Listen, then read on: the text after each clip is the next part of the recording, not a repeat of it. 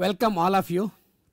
Since last couple of classes, we extensively discussed varieties of 2D techniques. Especially in the last class, 1 or 2 classes, we discussed NOC, conceptual understanding, varieties of 2D NOC experiments, where it could be like steady state NOE, ROSI, heteronuclear overhauser effect, transient NOE using 2D. 2D is the transient technique. I told you in the previous class, 1 or 2 classes before itself, I said it is a transient technique. So, there are varieties of things we discussed. In the previous class, we took large number of examples to analyze and get the conformation of the molecules by using combined use of varieties of 2-dimensional techniques like COSI, NOC, HMBC, HSQC, etc. Basically, at the end, NOC was used to get this conformational information and also to get the information about the substituent in different places in a given molecule based on the correlation information we obtained from the NOC spectra. Lot of examples we took, and in a given molecule there could be cis geometry, trans geometry, or both could be present. I took all these examples and we analyzed the spectrum, and fairly we were able to easily we were able to get almost geometry, structural conformation of all these molecules by using NOE correlations. One has to be very precise and one has to be very careful, and of course how you do the NOC experiment for the 2D is very easy. I mean, you don't need to worry too much about it. Of course there are certain complications which I discussed already, we can take care of it.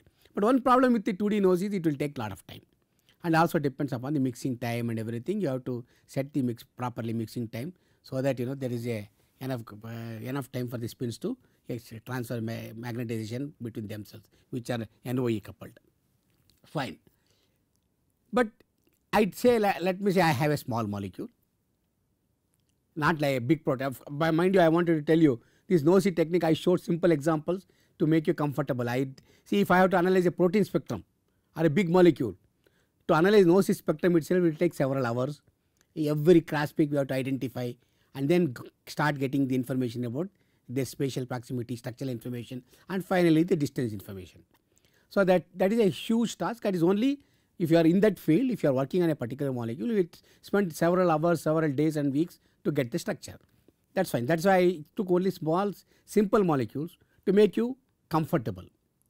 Even then, let us say if your fairly big molecule you are doing, if you are a biologist or a biophysicist, a biochemist, you have a fairly big protein you are trying to work on, and then you are getting a very good NOC spectrum, let us say which containing several hundreds of cross peaks. That's fine. For such molecule you have to do that. But you are a small molecule, let us say. We don't require that much time. You don't have to acquire in a 2D data, spend hours of several hours of experimental time. And if it is a simple spectra like we saw in some of the previous examples of the NOC, can we do the same 2D experiment in a one-dimensional way? That's what I said, steady state NOE. Selectively we can excite one of the protons, that's what I told you, and then apply equivalent RF power, identical RF power, far off resonance, far off from the region of interest, and then take that as a reference spectrum, take the difference between the two.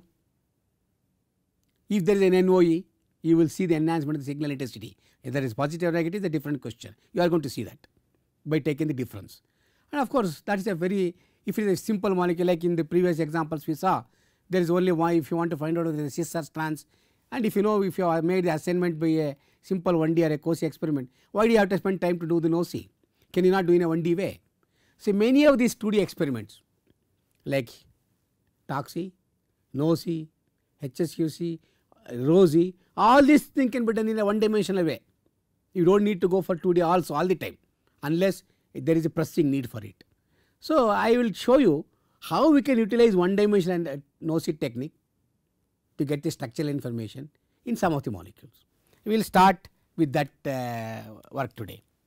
This is called selective NOE experiment, also called steady state NOE experiments.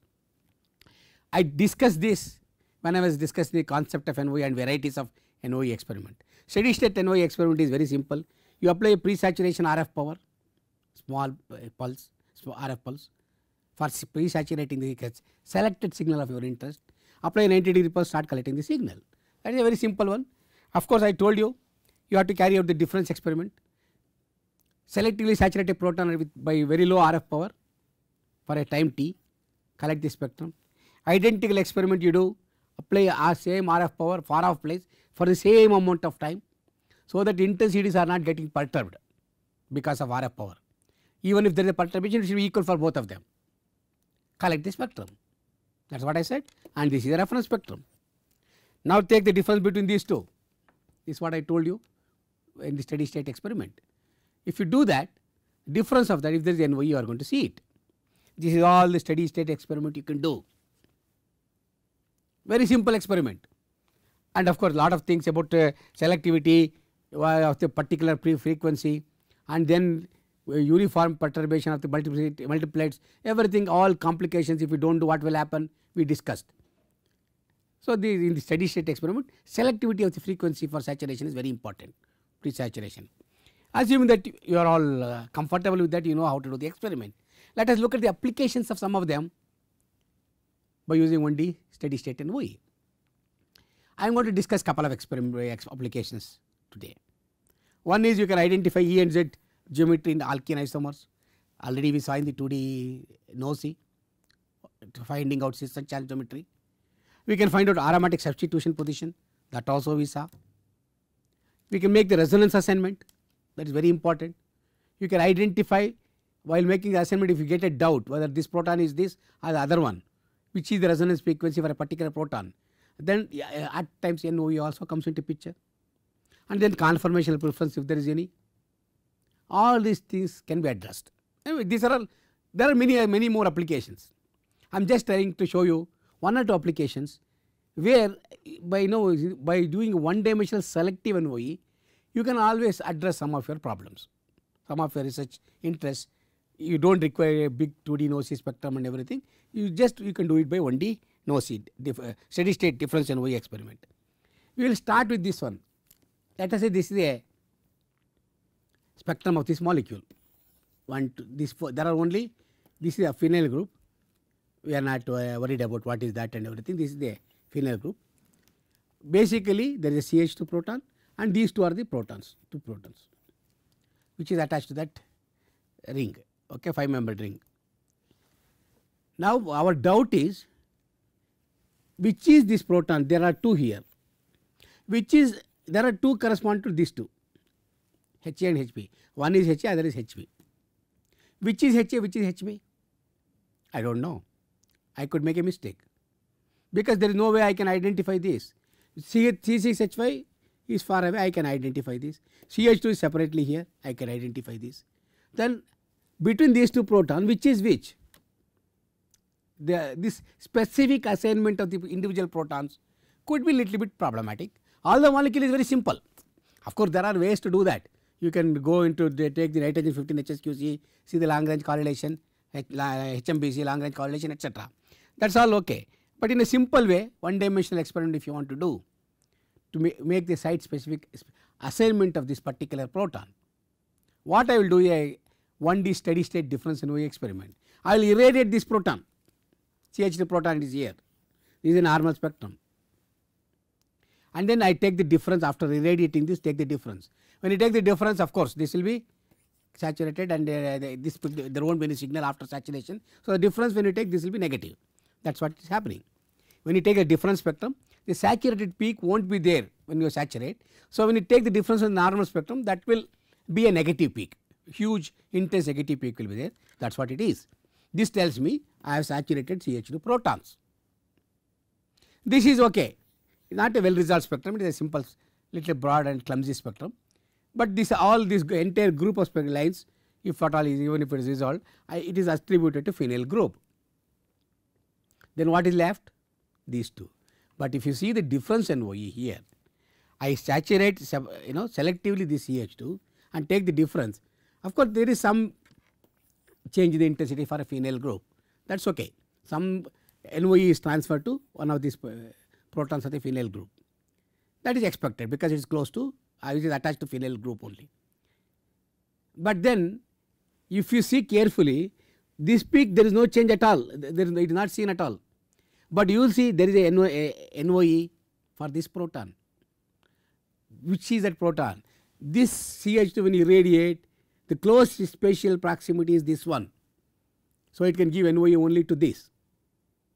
With this idea, I can specifically assign this proton to HA. Very easy. So this is assignment problem. If you need to make the assignment properly, even a small molecule. And why do you need a 2D NOC for this simple molecule? See, all you need to know is simple molecule. You have to identify CH2. Use your idea. If you use this selectively saturated CH2, if at all there is NOE, it has to be only for this. Then you make the specific assignment. So assignment problem can be solved. This is one way. So selective saturation CH2 clearly established this is a HA proton. Fine.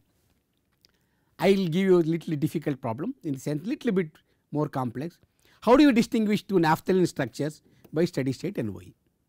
What is this two naphthalene structure? Let us see this one. There are two naphthalene structures here. One is, see that this group CH2CH3 is here, another is CH3 attached.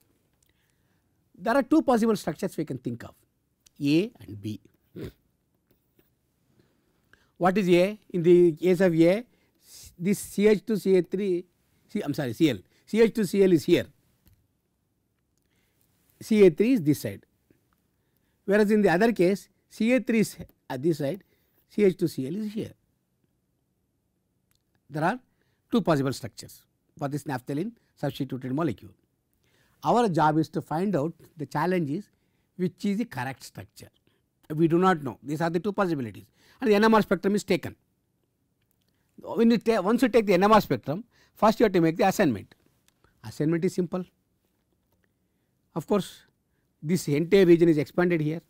If you expand, already I have told you how to assign the phenyl protons.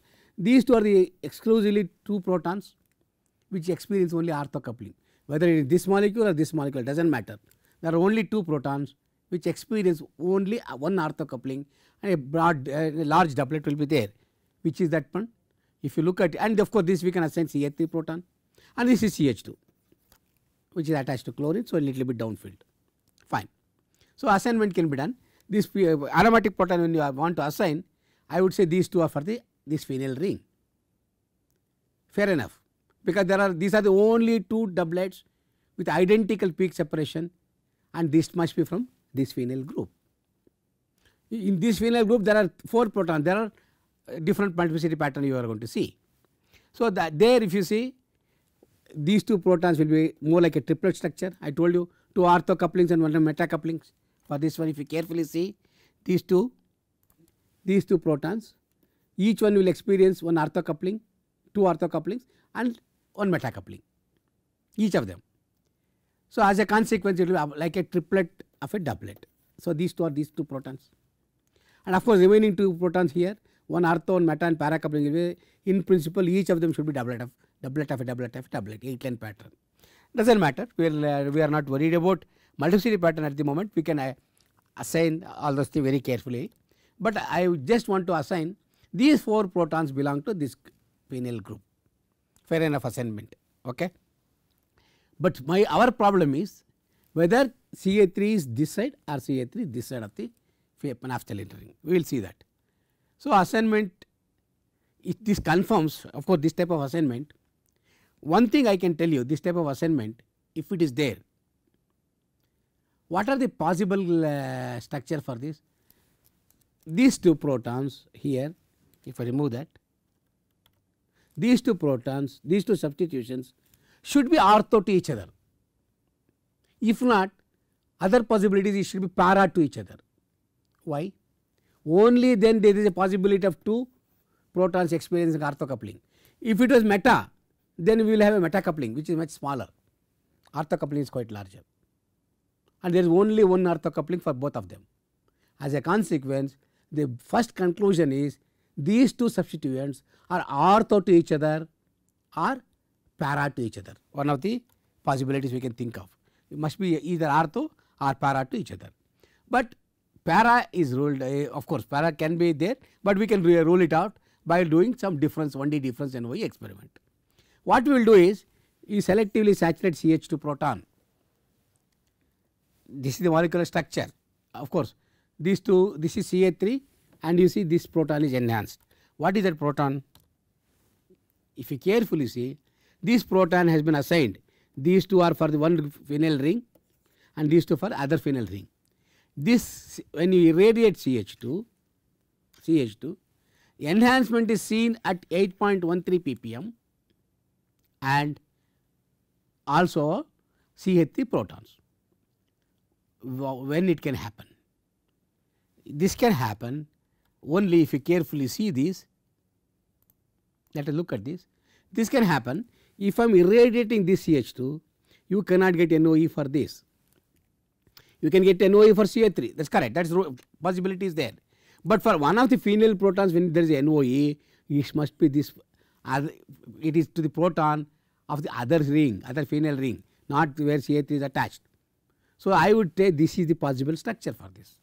This says enhancement of another proton is consistent with this structure. It cannot be this. Okay. If it is this, let us say, this can give to this one for this proton and not for other proton. See, assignment we have already done. So, it is not possible. This assignment is clearly known. So, obviously, if this is the structure only, you can get enhancement at this proton and enhancement for CH3. That is one conclusion. But we can further confirm it by doing selective irradiation of CH3 proton. CH3 is here. Selectively I have saturated that. Now, when I do that, there is enhancement for CH2 and also there is enhancement for one of the protons at 7.34. This 7.34 proton, we know it is from this phenyl group, from the assignment we have already made. Understand? So, I saturate CH3, I am getting enhancement at the CH2 and also at the phenyl proton. Then this cannot be the structure, because if I saturate this one, okay, CH3, I may get enhancement for this, NOE for this, but not for this. That is not possible. It can give for this, like we saw in the previous case. So it cannot give for this. Obviously, this must be the structure, because if you saturate the CH3, you get enhancement here and enhancement for CH2. Look at the structure here. We have saturated CH3, we are getting enhancement at CH2 and enhancement of one of the protons of this phenyl ring. So, that must be the structure. So, this irradiation of both CH2 and CH3 confirms, and this must be the correct structure of the molecule. You understand? Now, we could get the correct structure of the molecule. This is the way we could identify the substitution in the naphthalene rings. We can do another thing, the regiochemistry of two alkyl substituents of the pyridine ring I will see. This is the pyridine ring. Now, there are two possible structures given here. One is CH2 CH3 here and CH3 is here. This is the nitrogen. So, this is CH3 and this is CH2 CH3. Alternately, this is CH2 CH3, CH3 is here. Understand? CH3 could be between these two protons, or CH2 CH3 could be between these two protons. So, this is called 2-methyl 5-ethyl pyridine, or this is 2-ethyl 5-methyl pyridine. See, methyl ethyl pyridine or ethyl methyl pyridine. These are the two possible structures. How do you identify which is which?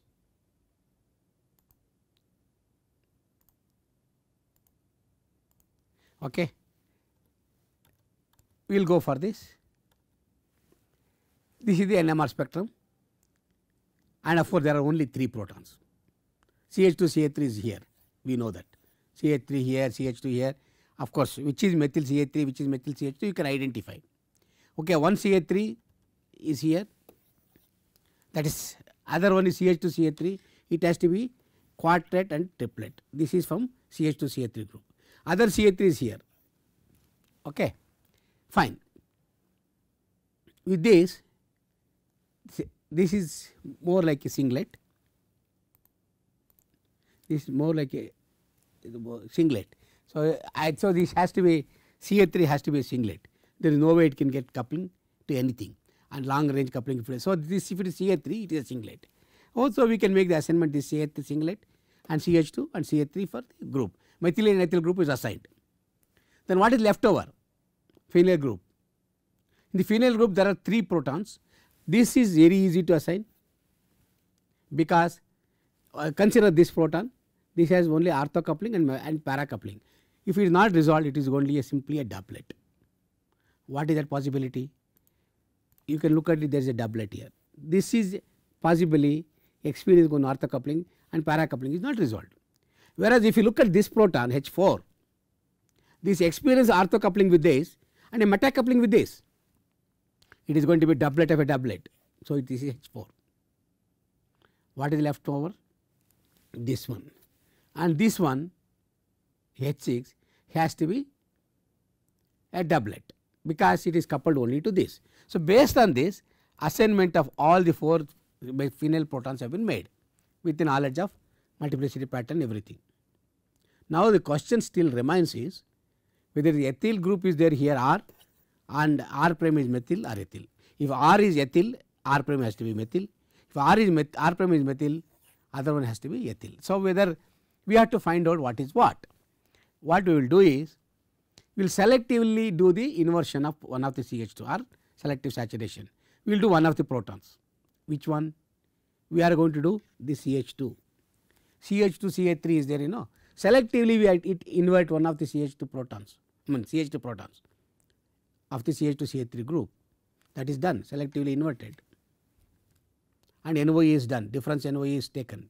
So this is the normal spectrum and this is the different spectrum after selective irradiation. Where are we seeing the peaks? See, there is enhancement for H6, enhancement for H4, and there is enhancement for CH3 with some distortion because of the multiplicity. As I told you, if you do not exit the paper all the group properly, there is going to be a problem of antiphasing. This is what I told you. In the multiplicity, uniform perturbation should be there. Otherwise, this antiphase character can nullify the intensity. But anyway, there is some distortion is there, but not so much. Let us consider the intensity enhancement. If you saturate CH2 proton, you are going to see the enhancement of H6 and H4 and also CH3. What is that possibility? Okay. This conclusion is ethyl group is located at the position 5 of the phenyl ring.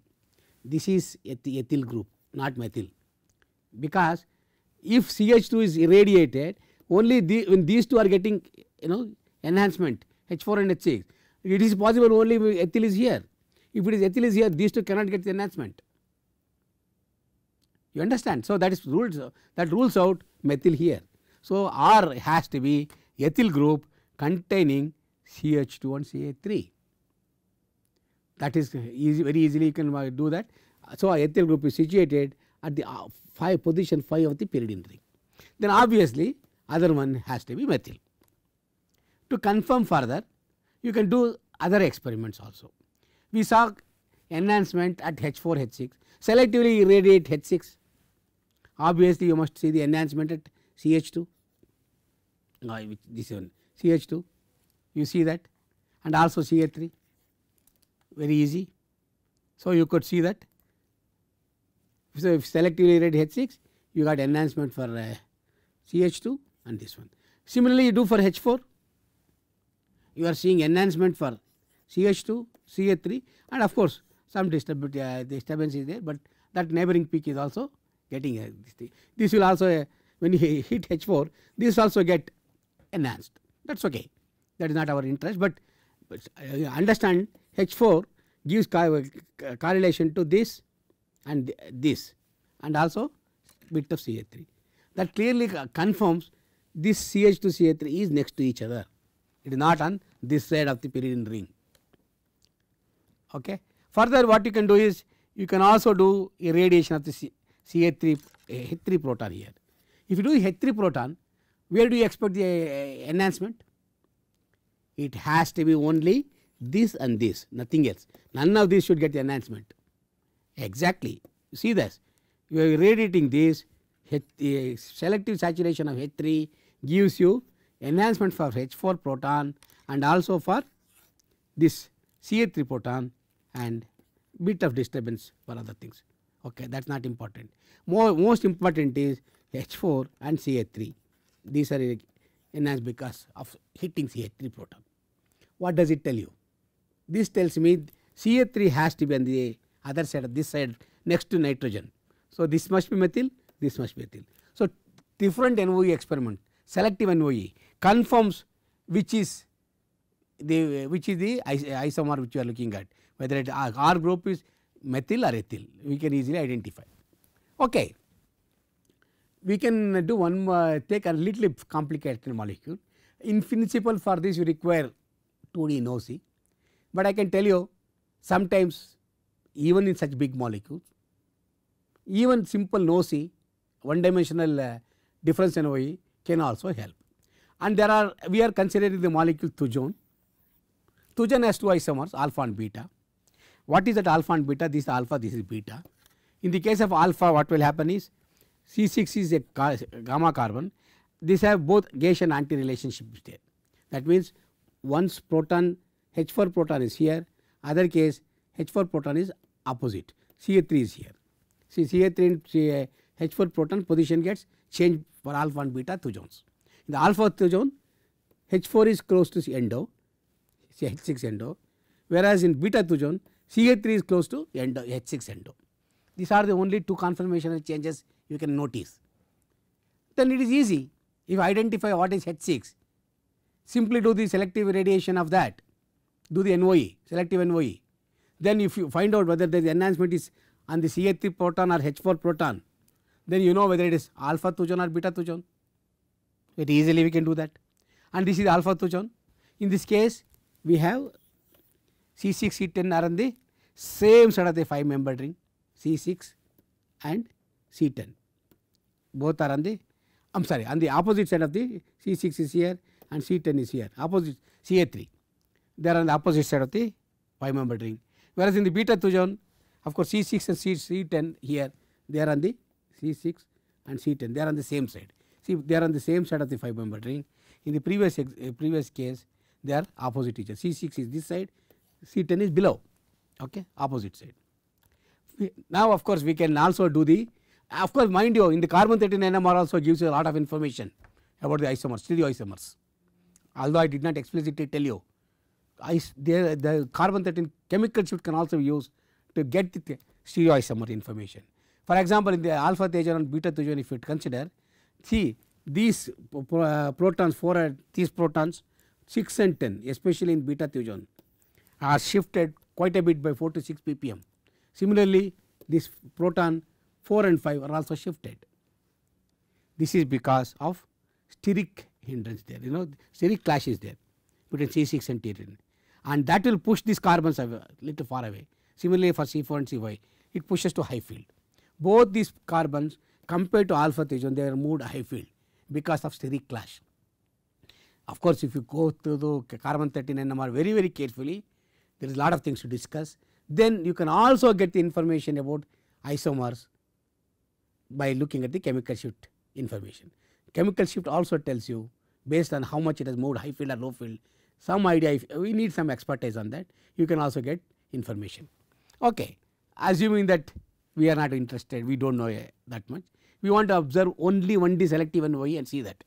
In the NOE, here what we can do, we can selectively invert the 6 endo here, 6 endo, not exo, 6 endo peak in thujone. You do not know which is which, does not matter. We will take that, then both could be 6 endo. When you invert, take the look at the NOE position for H4 and H10. That is what I told you. If there is enhancement for H10, then it is beta. If there is enhancement at H4, it is alpha. Very easily you can do selective NOE. You do not need to go for 2D NOE for this. So, alpha thujone should go a very strong peak for H4 and weak NOE pass for methyl H10, for this very weak. Converse is the case for beta thujone. So, beta will give strong NOE for this one and weak NOE for this one. You see the distance matters, distance is less than 5 angstroms here, okay. This is 3.1, this is nearly 4, that makes the difference. Okay, we will see that how this experiment is done. This is selective NOE and one of the diastereomer. I do not know whether alpha or beta. Some molecule has been chosen whether it is alpha or beta I do not know. This is a normal one dimensional spectrum, and selective inversion is done for 6 endo. Assuming that assignment has been done by using Tocsy or using your knowledge of multiplicity pattern, everything which can be done. You simply by using Tocsy you can make the assignment. Especially exo and endo, one important thing is in the sugar molecules like this, what you should remember is exo will be always downfield and endo will be in the high field, and exo to exo coupling, J coupling between exo is much larger. Here you can see splitting is much larger than this one, but remember exo will be little downfield compared to endo. Not always true, but most of the time you can identify that. So now 6 endo is here selectively inverted, and this is the difference spectrum. See what is the difference? There is enhancement for proton 4, large enhancement. Where is proton 10? Very small, that is a distorted one. And another enhancement is proton 5. And I have 6 exo. Of course, when you hit 6 endo, 6 exo has to have enhancement because they are just they are geminal protons. So obviously, if you hit one, other one has a strong enhancement. That is not an important thing. But what is important is H4 has a very strong NOE. Okay, this is what it is, very strong NOE. H10 also is there, bit of distorted one. So largest NOE for H6 exo because of geminal distance, and NOE for H2 endo is also there, and H4 proton is large because the distance is very small. A strong NOE for H4 peak and a weak for H10 confirms this is alpha 2 zone. That is what I told you. So I did not know the molecule, I did not know the alpha or beta, but I knew by the structure if I hit 6 endo, H4 if it is intense, NOE is stronger there, that must be alpha. Otherwise, if H10 is stronger, that is beta. Okay, we will confirm that. The fourth NOE peak is something H5, that all not important for us. Now from this NOE experiment, you can conclude H4 is on the endo phase of the 5-membered ring, close to 6 endo, and H10 methyl group on the exo phase, far from X endo. Obviously, this sample is alpha 2 zone and not beta 2 zone because of the NOE. H4 is on the endo phase of the 5-membered ring, that is very close to H6 endo, and the H10 is other side, exo side. Because of that, we can say it is a alpha isomer. Now we will take other stereoisomer. Same thing, I do not know which one which. Now what we will do, the selective irradiation of 6 endo again and take the difference here. What is that you are seeing?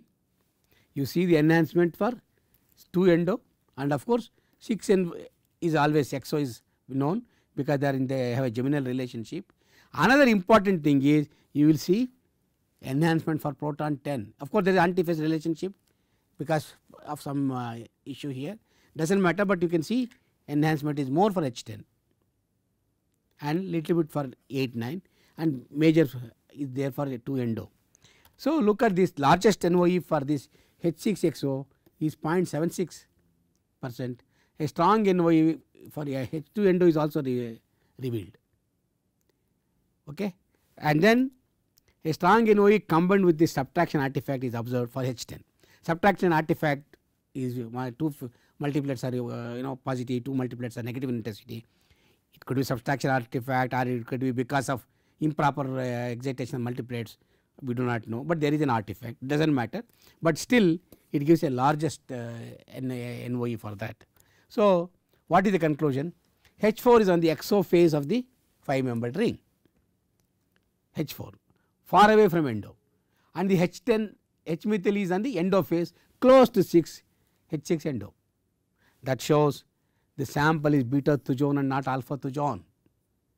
Very easily you could distinguish 2 isomers, alpha and beta isomers, 2 zones, by just doing selective NOE experiment. So this is what I wanted to tell you about this thing. Now that since the time is getting up, what I am going to do is I will stop now. I will continue with 1 or 2 more examples of where do you apply selective NOE, 1D selective NOE, so that you can get the conformational information. I took simple molecule and then slowly we went to a little bit bigger molecule. In this class what we understood is selective irradiation of one of the protons, you could identify close spatial proximity of other protons and get confirmation whether it is cis or trans, and EZ geometric isomers we can identify. There are lots of experiments we can do. Only thing is the requirement is frequency selective excitation has to be proper, otherwise you will be distorting. There is a leakage of the frequency. If you selectively excite neighboring protons, then it could be confusing. And we also found out we can identify isomers and regiospecificity depending upon the substitution in the phenyl group, whether it is which place the substitution is present. And in the regiospecificity substitution we understood whether the methyl or ethyl group and whether it is which side of the pyridine ring also we understood. All this because simple one dimensional difference and OE experiment. The conclusion is you do not need to go for a 2D NOC, a big experiment and spend lot of instrument time and more time, and then to get into that. Instead of that, if your molecule is simple, just by looking at it you know which to irradiate, simply do the one dimensional difference in OE, you will get the structural information. So with this I am going to stop here. In the next class we will continue with one or maybe one example, another example where we can get different type of information, and then we will go to a different type of one dimensional experiment. Thank you very much.